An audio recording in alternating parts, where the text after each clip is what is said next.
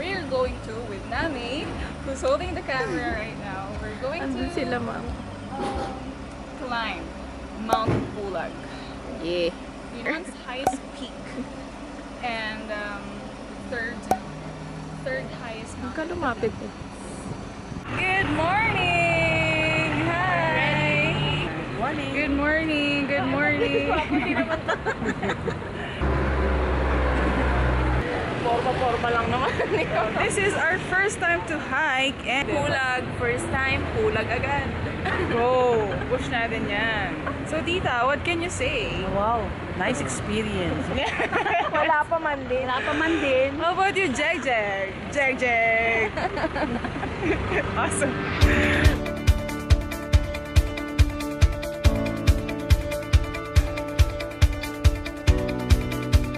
So we're now at the first stop. May stop over kami here at the restaurant before we go to the camp. We already had our breakfast, so we're not gonna eat or anything. We're just gonna wait for them.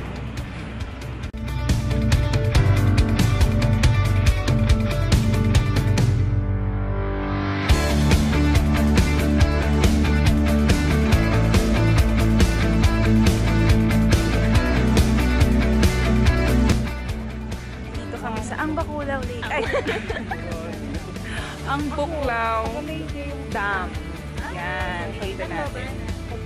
Kasi hindi siya masyadong makita kasi dapat bababa kami doon kasi para makita namin. Pero nag-uulan, baku-baku daw yung daan, so hindi na kayo pumunta doon. So, ayan siya guys. Ayan daw ang source ng tilapia, ng Ifugao, ng Benguet, and ng Baguio. Yan. Bangaw Bridge. Having bridge siya. Ano pangalan? Bangaw. Bangaw? Bangaw? Pwede po. Try natin. Ayan. Ano ba yung bangaw? Scary.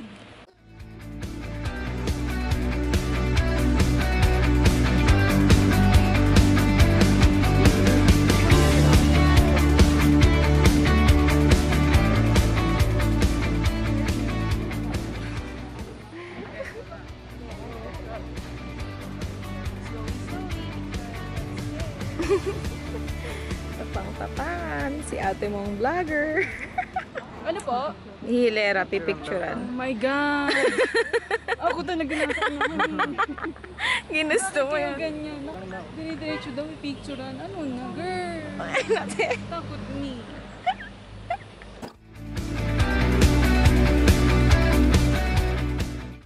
Here for medical first. We're getting medical certificate. Hi. But you can't climb to Mount Pulag if you don't have medical certificate. So we have to do this.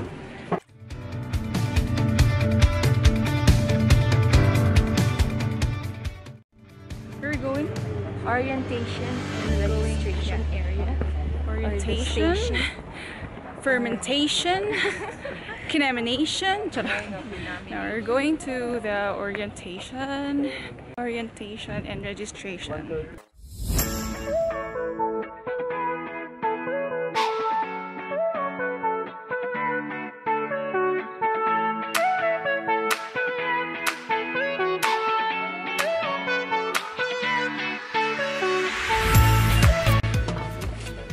Ma'am, anong flavor? Strawberry lahat, no?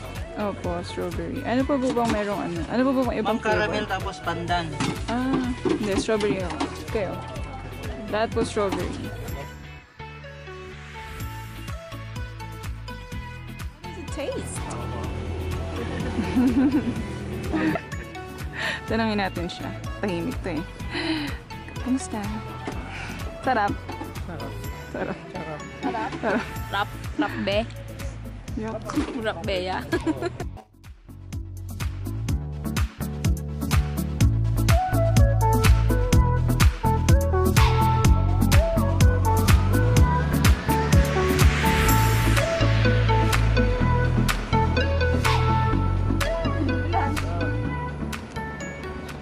And so we're gonna have our lunch. I think outside. Tita. Yes. Simple life.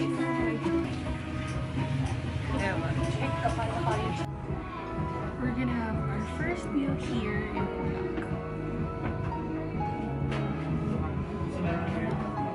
See, I'm gonna show you. So this is our meal. Egg, chicken, parang adobo, and gulay.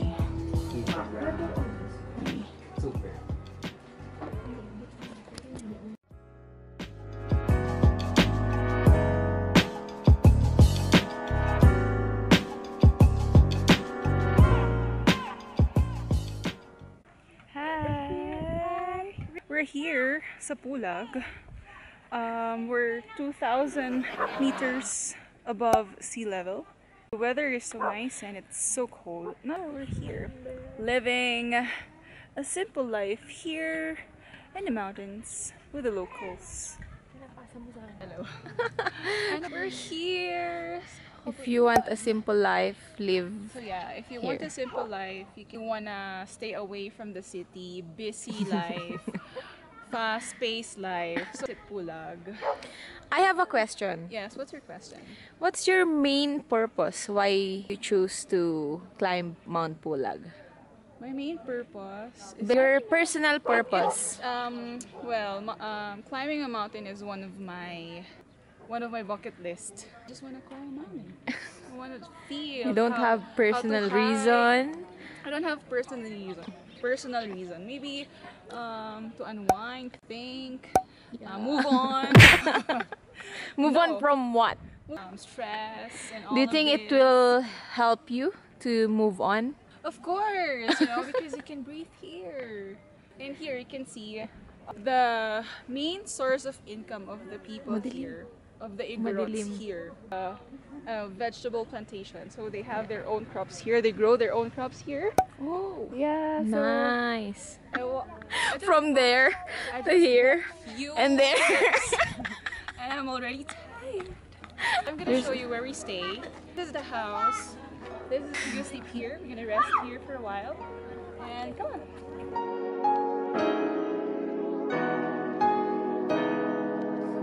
Exciting story. Yeah.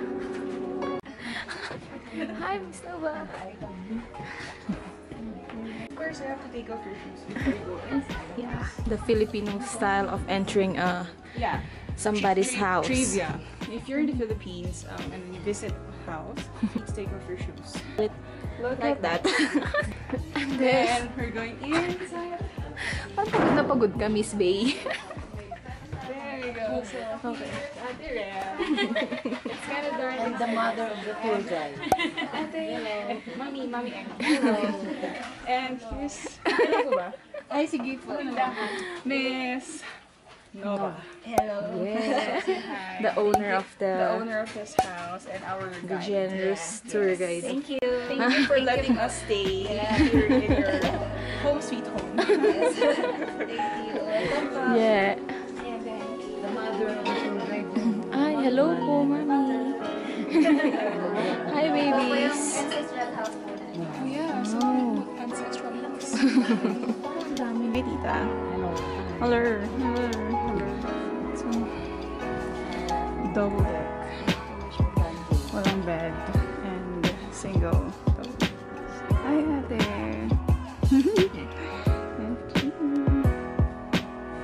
GMA and mommy. And me over here. Hi, so just an update. I'm gonna show you my bed. It's just like this. And one pillow and a blanket. It's actually nice, comfortable.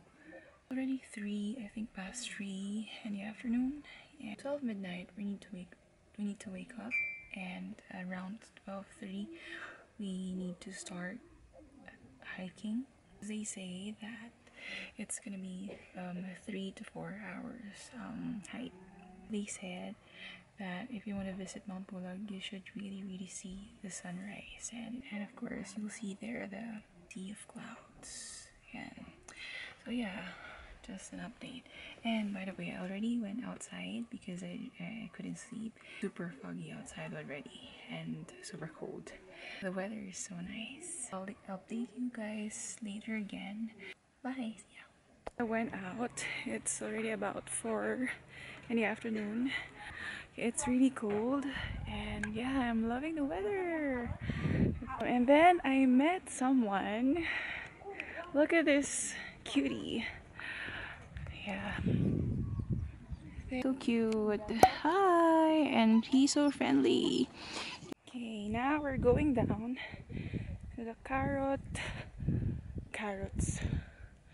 I just wanted to see how they harvest the carrots. Over here. Hi.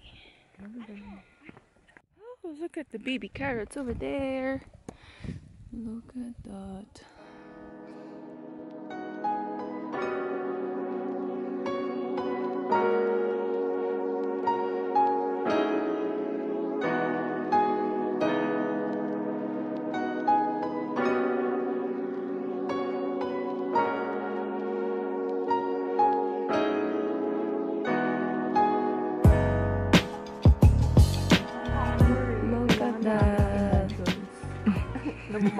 We're gonna have our dinner. Eating time again. Our favorite. And our dish. Yes. My favorite dish. My favorite. Sinigang. Tom Yum of the Philippines.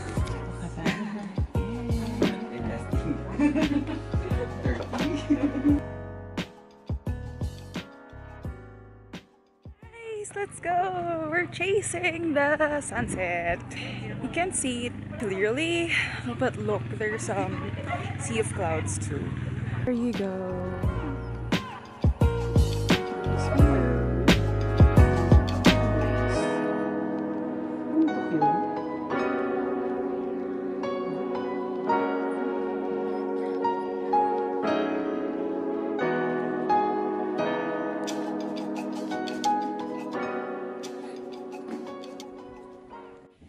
Time check, it's already 7:20 in the evening and we're ready to sleep. We need to sleep early because we need to wake up early. We're gonna start hiking I think at around 1 a.m. It's gonna be tiring for sure. I'm all set. See you later.